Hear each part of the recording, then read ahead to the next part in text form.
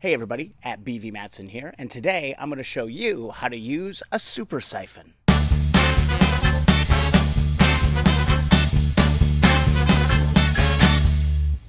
So the first question that you might have is, what exactly is a super siphon? Well, it's a siphon, but only it has a special end on it. See, there's a little ball bearing inside there, and actually it's a really efficient way to move fuel, or any kind of fluid for that matter.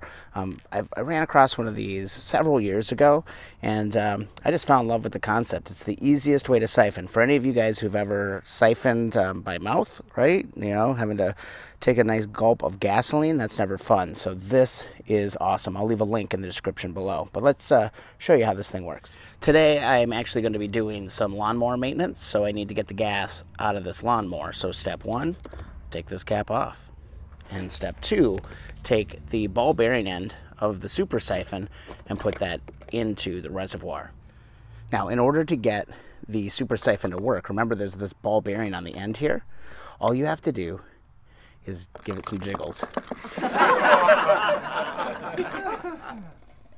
And then listen closely. You can see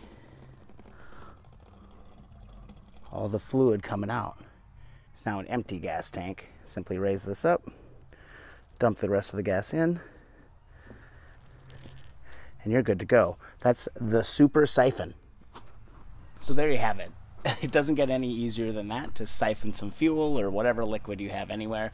The super siphon. And I tell you what, it all comes down to that little ball bearing that's in the end of this thing. You just shake it, the fluid rolls, and you're good to go.